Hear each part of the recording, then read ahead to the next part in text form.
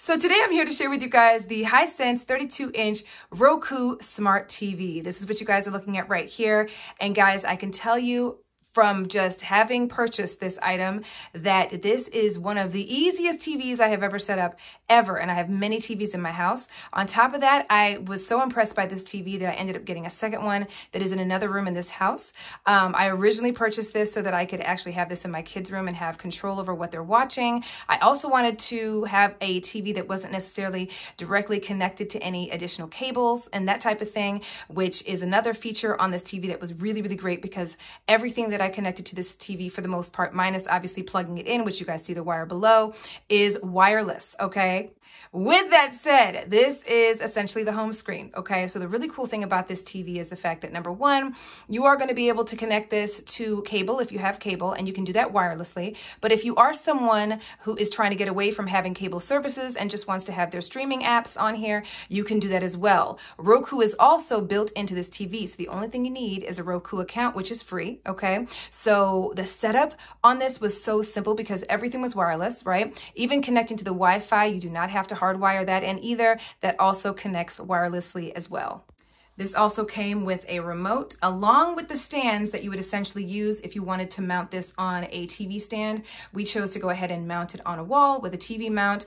The only cord that we have to hide is the cord that you guys see. That's literally just the electric cord that I'm connected, or that I have connected to the outlet, right? So we do have to hide that, but outside of that, this has been absolutely such an incredible purchase, okay? And the really cool thing about this is the fact that on top of being able to set this up so super easy, you can put whatever streaming apps you want to put on this, okay? So for instance, if I'm going over here, I've got my usual stuff. We've got ESPN because we've got my hubby here who loves sports. Then of course, all the educational fun programs for the kids, Nick Jr., PBS Kids, Disney Now, all the fun things, Blippy. You have so many different options that you can use to really just make the experience awesome, because this is literally my TV in the kids' room. And so I always like to make sure that I can more easily control and really know what they're watching on a regular basis. But the other thing is too, that I can also connect my cable, which mine is connected to my cable services wirelessly. So all I had to do was download the app for my cable company that I belong to, and that was that. And I can actually stream any of the shows that I normally watch on my cable using this Roku TV as well. Speaking of streaming apps, the really cool thing is that you can customize your menu on the screen. It's super easy to do, okay? So if you have specific apps that you are more in habit of watching or streaming, okay, you can actually have those ordered first or have those placed up top on top of your menu, so that if there's specific things that you go to more often, you've got that option as well. But as you guys can see, pretty much every and all apps are obviously available that you can actually have on your Roku TV, and it's just super convenient. I mean, everything is right here, right in front of you, okay? The sound quality and the picture quality on this is absolutely, positively incredible, okay?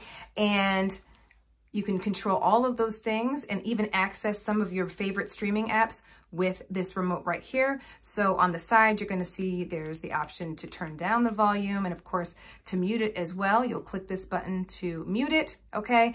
Like I said, it's such a super easy TV to use. My kids can use it very, very easily.